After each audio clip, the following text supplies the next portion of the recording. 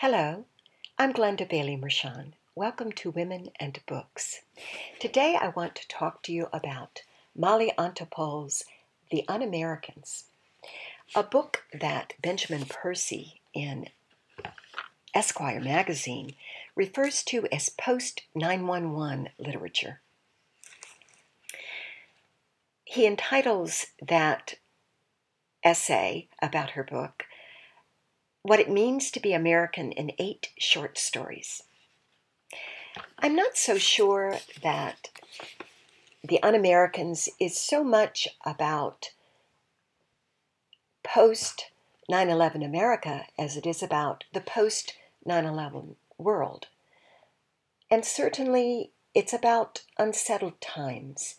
Each and every story is about a character reacting to some conflict, some disturbance that is personal, but that is set in very rich social and political history.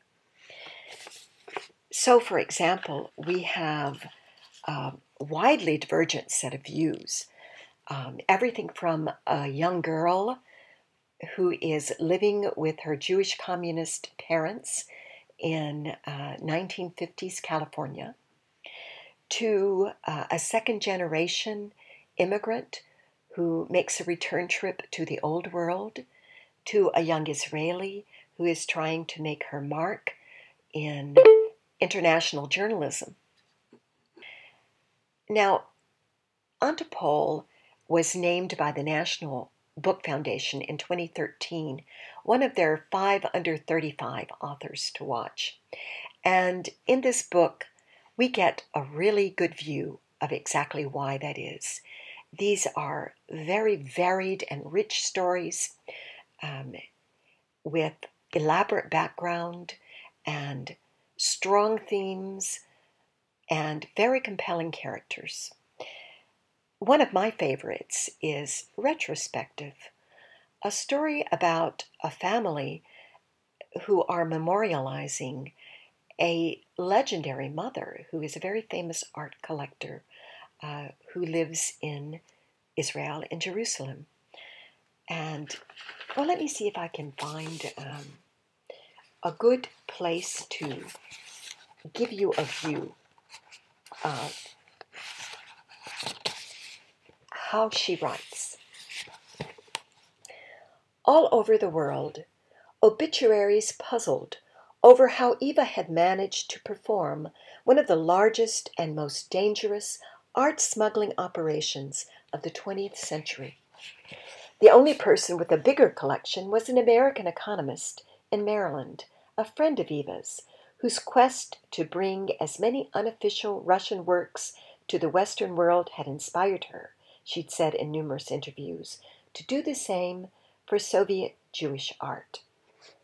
A curator in Stockholm, quoted in her Haaretz obituary, believed Eva may have surreptitiously rolled the thinnest sketches into rugs she'd purchased before going through airport inspection in Moscow, while the director of the National Gallery in London thought she may have hidden beneath the canvases of state-sanctioned art, those bridges, those workers, those cows, the unofficial works. But as Eva's will traveled across the Mediterranean and the Atlantic to her family in Boston, the biggest question for her daughter Wendy was what her mother had bequeathed to her. Wendy had spent the past 2 weeks in Israel, dealing with the funeral and the Shiva, and sitting through one too many luncheons honoring her mother at the Israel Museum, where Eva had been a board member for nearly 50 years. And while the trip had only confirmed for Wendy what she'd feared most of her life, that these art people knew her mother better than she did herself, Wendy's father had already been dead 2 years. She was the only family Eva had left, and she felt in her heart that the woman would have wanted to make her daughter's life as financially easy as possible. The paintings in Eva's house alone, Wendy told her own family as she tossed aside the rest of her mail and opened the executor's letter, had to be worth almost $20 million. But there, typed out clearly and succinctly, Eva's last wishes were stated. She was selling her private collection at discount to the Israel Museum and donating the proceeds, every last shekel, to charity. Wendy sank into a chair and put her face in her hands. And what could the Kaplans of Boston say? "It's really amazing," Wendy's husband Larry said slowly, as though rummaging through his head for the appropriate word.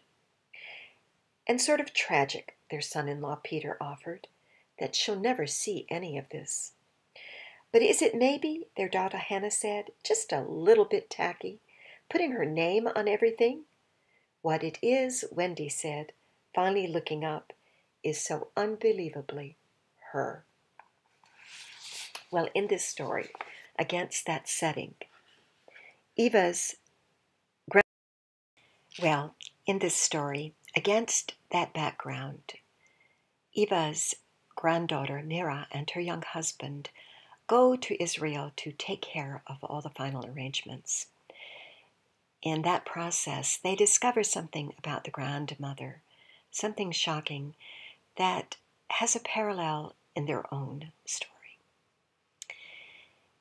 I think that you can see what a challenge this story collection is, and what a wonderful addition it is to American literature. I hope that you will indeed pick up a copy of Molly Antopol's The UnAmericans and read it and let me know what you think. Thank you. I'm Glenda, Bailey-Mershon for Women.